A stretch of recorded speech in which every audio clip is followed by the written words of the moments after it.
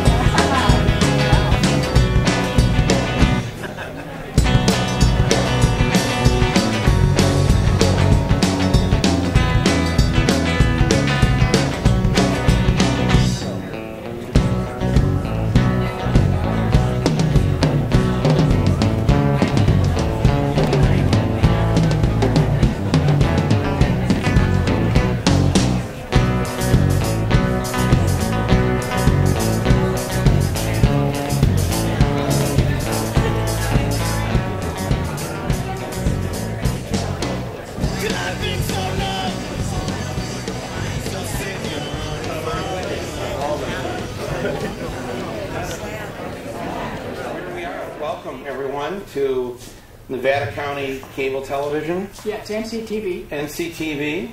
We're here with Randy, who I've asked to come on the show today. Randy, how's it going? Oh, it's pretty good. Yeah? How's life here in Nevada County? Well, it's I like it up here. I'm a transplant from L.A. That was a transplant from Washington State, Spokane. I grew up there. You grew up in Spokane. Wow. So I pretty much, I like the Four Seasons. It makes time go slower than up here in L.A. where it's 80 degrees. Now, aside from the weather, though, why are you here in Nevada County?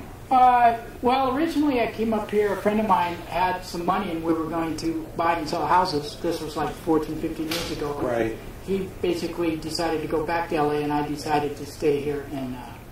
And you still do that, buy and sell houses? No. I ended up with a store. I had a store for about 14 years. I closed it like 3 years ago. Oh, you did? Got to where I couldn't handle it anymore. Now I basically work with NCTV, and I also do the only local news in the county, Gvtv news. Right. It's the only on TV, and I'm on 5 days a week to do that. Because now some people watching this may not know that Nevada County does not have a television station that's based here, right?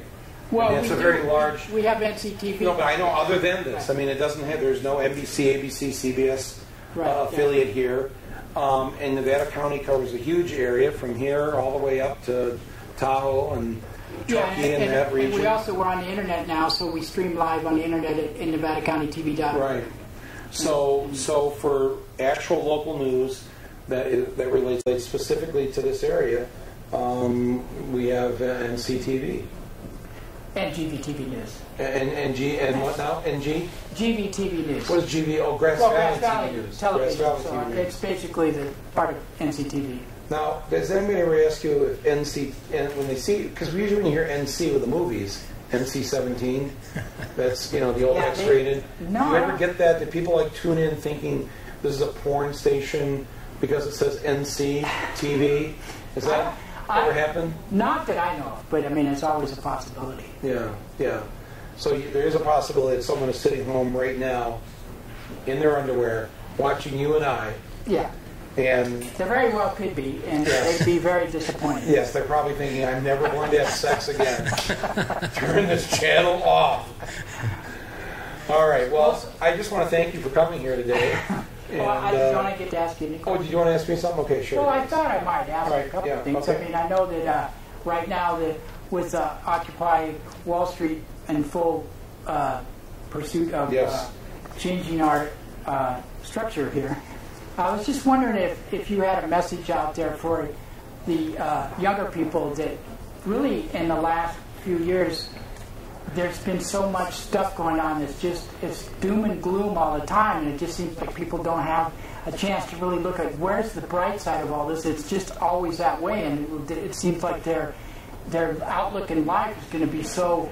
I mean, we had it in the 60s with anti-war for a certain period, but not like now, where it just seems to be getting more and more of a buildup. And I was wondering if you had some kind of something that's not doom and gloom, or what we can, what is it that we can do that would make this happen? Okay. Whatever we're going to do, that wouldn't be so. Well, first of all, I don't have an ounce of doom or gloom in me. I'm very optimistic right now. I'm very happy with what I see happening. I mean, you have a movement taking place, spreading like wildfire across the country right now, the Occupy movement. It is bringing all kinds of people together on this one particular issue, which is that we, the people, need to control Wall Street, not Wall Street controlling us. And now, what does that mean in specifics? Well, it means a whole bunch of things. It means different things sometimes to different people. But I think most people agree that taxes have to be raised on the wealthy. We need very strict regulations of Wall Street that were taken away, that no longer exist. We need to have a say in our economy. You and I need to. You can't call this a democracy just because we get to vote for politicians. If we don't have a democratic economy, then it's not a democracy. Right. Because the economy really is about, that affects our daily lives, how we're going to live, how we're going to function. So we need to get control of that, and then that can happen in any of a number of ways. But we have to take action. Well, I'm sort of been all over the map. I was born and raised sort of a Democrat, Kennedy days, and then a lot of the values and things that were back in the 60s, it seems like it's changed a lot, and now I've done a lot of things where I'm sort of not exactly as far to the left as I used to be, so I'm sort of like center wing or whatever you call it. No, I understand. You know what I mean? What happened to you? I don't know what happened. I look at the situations out there like printing money and just keep printing it, inflating the dollar to it's worth nothing, raising the amount of what people earn to the point where nobody can afford to hire the people anymore, so now they're going to other countries, and then the other countries, it's like we're losing our workforce, and then the people here don't have a job. And it seems to me that a lot of it has to do with how much government we have. And so even though I happen to sort of watch channels that most people don't, like Fox, I watch that sometimes, and so I'm not really what I used to be like. I mean, I just sort of I listen to that side, and I don't just close it off anymore. I used to close it off and not even. I just think they were like ridiculous. So now you started to listen to Fox, and you started to think, oh, some of that makes sense. Well, some of it does. I mean, I believe in fiscal responsibility. I believe that we shouldn't. Well, that wouldn't be the conservatives or the Republicans, because they racked up the national debt here on us during Bush.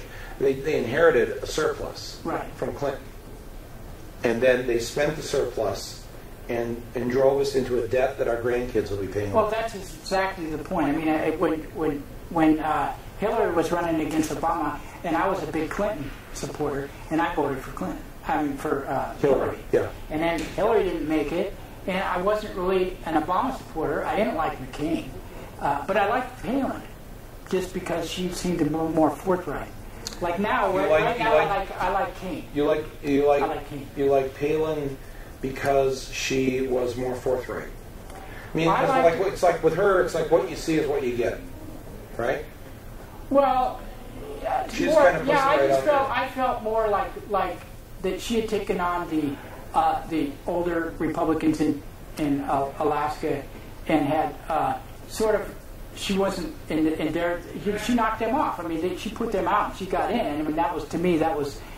I didn't feel like she was like a wolf in sheep's clothing or something. Right. I mean, I didn't think she was like that. I felt when I listened to her that she was sincere about what she felt. Mm-hmm. So I sort of like trusted her. Sort of like Herman Cain on the Republican side now. I trust him because he's a businessman, not a politician. And when they ask him a question, he answers the question. He doesn't give a soundbite.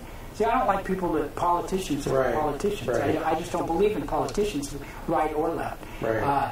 When I take those tests, you know, when you go to these places where you take the test, Yeah. and they tell you, you know, I end up sort of like in the libertarian, but on the Democratic side of the libertarian thing. So I guess my thinking, and I don't know why, because I remember in the 60s I was handing out pamphlets for the SDS. Do you think it's because you turned on Fox News? I don't know. I mean, I like Bill O'Reilly. Mm-hmm. I didn't really like Sean Hannity. I like Greta Van Sustern, but I like Geraldo too.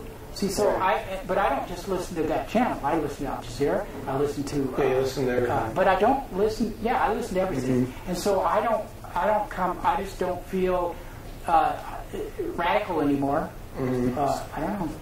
But so you're hot for Sarah Palin, though. Well, I like Sarah Palin. Maybe it has nothing to do with politics. I don't know. Maybe the people that tuned into this channel. I think the people who were expecting NC-17 but got NCTV, it's now been revealed that you have a thing for Sarah Palin, a certain fantasy that if you're willing to explore it here on cable television, we can listen to you. Well, I don't know if it was really that. But come on, admit it. She's hot. Come on, she's hot. Well, yeah, she's all right. Yeah, I mean, but that's not. I've never ever. I mean, if you're going to pick somebody that looks presidential, yeah, that's what you want. Well, no. If you look at somebody right now in the race that looks presidential, and you look at Mitt Romney with his silver hair, I mean, he looks like a president. He looks like a president in a movie. Yeah. But whether what he thinks about isn't something I would. Okay, well, listen, I really want to thank everybody for tuning in to NC-17 TV here in Nevada County. We've been talking with Larry, the Herman Cain supporter. Larry. Randy. Randy. Oh, you're Randy. Yeah. No, you were Randy when you but were. I wear different hats. So when you were a lefty, you were Randy. But now I'm Larry, like the cable guy. Now that you're that guy. Which guy? Wasn't that Larry the? Oh, the cable guy. The cable guy. The cable guy. Right? Yeah. I like the cable guy now. Now you're more like Larry, the cable guy. I'll start singing Western songs. And yes, and you're gonna you need to run the Herman Cain campaign here for But I Nevada support. I actually I get your letters and I read all your stuff too. Yeah. So it's not like I'm Stop reading it. Well, no, I mean I'm asking you. No, don't read. You're asking for help. I knew that my appearance here was a silent plea on your part for some sort of help. Well, And do you just need a hug? Is that what it is? Yeah. Because I can give you a hug, and now I'm just going to beat the Herman Cain right out of you. Oh. But you can still eat pizza. But I have one other request. Oh, okay. That you could say that I'm Michael Moore and you're watching Gvtv News. Because I use promos like that in front of my news every time I do. Yeah. I don't do those. But I don't have. do No, those but kinds listen of who I got. things. Gloria, Yeah. all right. Yeah. 88, Great. man. Oh, okay. Well, that's good, isn't it? Clint Walker. Yeah. Well, I don't know. Yeah. Well, Clint Walker? I don't know. Well, he's Cheyenne. Oh, that Clint Walker. Yeah. Is he still alive? Yeah, he's 85 years old. Oh, my He goodness. lives here. He lives here? Clint Walker lives here? Wow. Yeah, he's like, and he's still like. Old Yeller. Remember that movie? Yeah. You know what? When I went to that, the line was two ways around the whole thing. And after I watched it, I cried for like a week. Oh my God! And I've never been able to watch it again. I've never watched that. I can't watch that. It's traumatic. Awesome. Okay, well, they're giving us the big high five here. So, from Nevada Union High School, we've been here with Randy, who's going through a lot of personal problems right now. And he loves Sarah Palin in the love sort of way, and but he thinks Herman Cain should be our next president. And I'm just going to go home tonight and have a nightmare about that. So, thank you very much for being on my show. Thank you. We'll see you next week when we visit the cannabis growers of Placer County. Thank you, and good night from NC-17 TV.